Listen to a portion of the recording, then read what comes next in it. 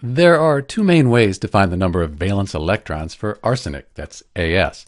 The first, we can look at the periodic table and we can look at the pattern for valence electrons.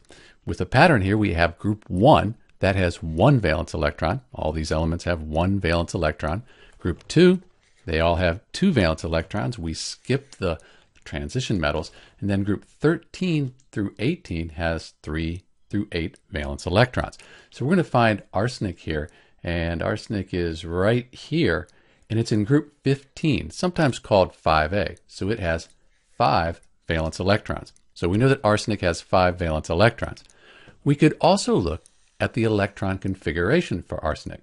If we do that, we're looking at the highest energy level. That's the 4th energy level. So we have 2 plus 3. That gives us 5 valence electrons for arsenic based on its electron configuration.